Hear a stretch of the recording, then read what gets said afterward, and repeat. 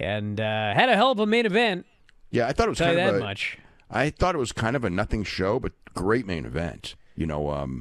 And a good build to the main event. I mean, it was Gunther and Chad Gable for the Intercontinental title, but they basically said that, if Gunther wins, he breaks the all-time record set by the Honky Tonk Man.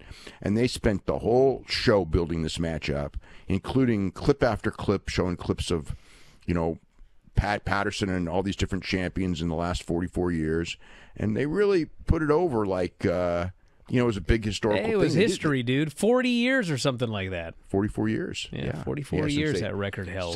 Since the guy introduced, Pat Patterson showed up on TV he had been the North American champion. They'd introduced the North American title, and Ted DiBiase came in as champion. And then Patterson beat Ted DiBiase.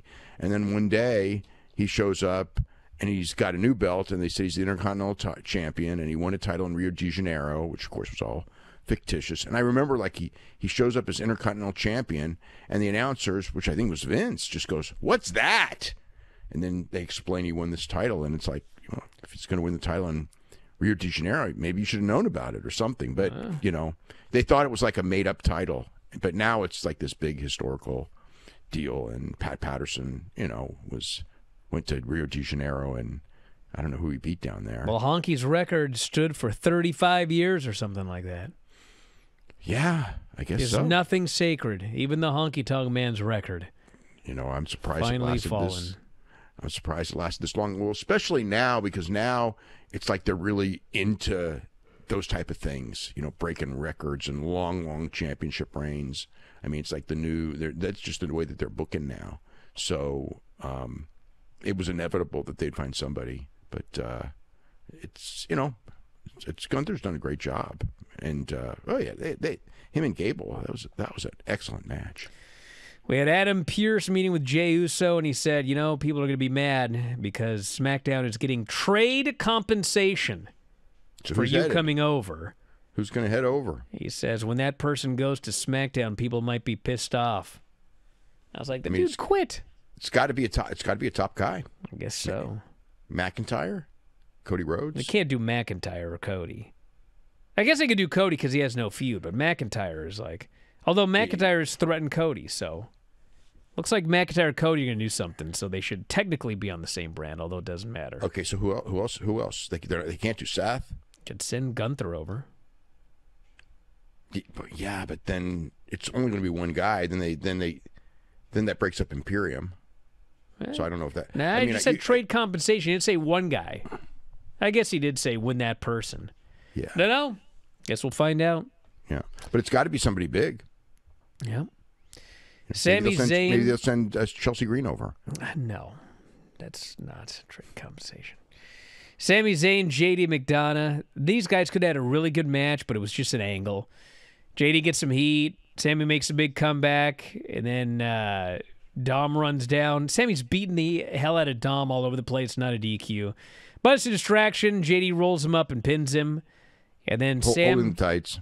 Sammy goes after Dom afterwards, and he's going to give him the boot, but JD yanks Dom to safety.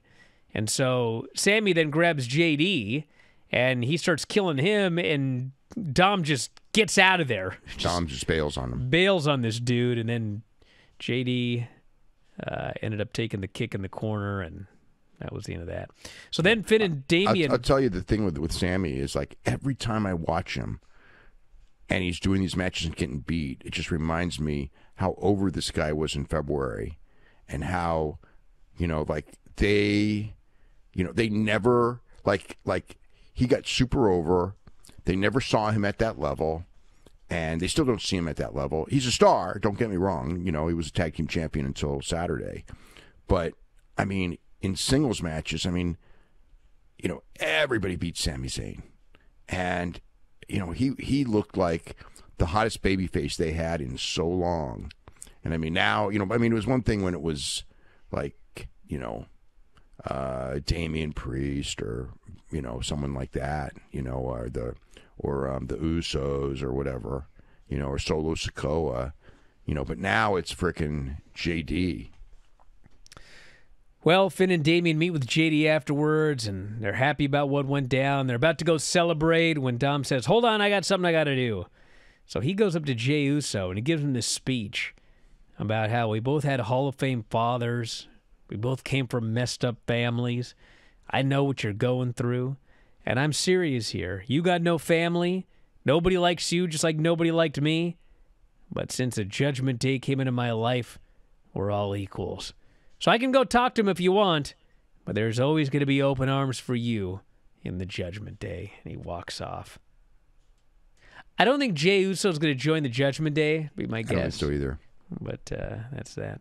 So they may do a Jey Uso Dom match, which would be fine. And then the main event was awesome. It was Gunther, Chad Gable, yeah, super match. Intercontinental title. Heat was just Gunther chopping the shit out of this poor guy, just beating the hell out of him. And then Chad makes his big comeback. And he did the run up the rope superplex. He hit a diving headbutt. He makes the cover. The fans are going nuts like that. Like, the fans believe Chad Gable might pin this guy. I mean, they went crazy for that near fall, that diving headbutt. And then he goes for the moonsault. And Gunther gets the foot up, but Chad grabs the foot. He puts him in the ankle lock. And then he scissors the leg on top of that like Kurt Angle used to do. But Gunther manages to get out of that. And then finally, Gunther counters into a sleeper. Gable chants. Gable fights out. He reverses into a quick cradle. Gunther then grabs him in another sleeper. He gives him the sleeper suplex. Looked like he landed right on his head. But they showed replays, and I actually don't think he even touched his head at all. I think he landed on his hair. It was very, very well done. And then Gunther powerbombs him to death, kills him with a lariat, and pins him. And they had Chad Gable's family in the front row. And as soon as he got pinned, his daughter is just, she's so sad. She's just wailing. It was heart-wrenching. But you know what? One of these days, she's going to realize how awesome her father was in this match. And so it's history. Gunther. Yeah. I wasn't a fan of focusing on her, but they had the family there, and I mean they put him in the front row for a reason. For that, I know it was there she was there for that reason. But it's like she was pretty young. It's like if you're like older and a really good actress and you can pull that off, that's awesome. But it felt like traumatized. I mean, she had that traumatized thing, and I wasn't comfortable with that at all. So I didn't like that. Gunther's beating the reign of Honky Tonk Man. Greatest Intercontinental Champion of all time, Gunther. Mm-hmm. And, man, that was a hell of a main event. That main event was great. Mm-hmm. It was. It was a great match. I guess we'll find out if they follow up on old Chad Gable or if that's it for him. I know. But, I mean, usually, historically, it's not a good pattern. And then Anthony Bowens starts talking about Mr. Ass. He's in tears talking about Mr. Ass. One more time, he says, from your couch at home, scissor me, daddy ass. I wish they would have said something like, we called him on the ass phone. Remember how Gorilla Monsoon had the banana phone? Yeah. I just imagine a phone, an ass phone that they used to call Billy I'm going to Gunn. regret this Google search headline for an article on Vice from April of 2016. The secret world of tiny phones that go inside your butt. Oh, really? Wow, that's not quite what I was expecting. Wait a second. There's an article on this? Can you send me this article? Okay, all right, hold on a second. Hold on a minute. Now, if you told me, Craig, please. What are we talking about? I don't know. Wrestling or something. Okay, collision. House of Black versus Darius Martin in action and Eddie Lee Johnson. That's where you keep the phone. Sorry.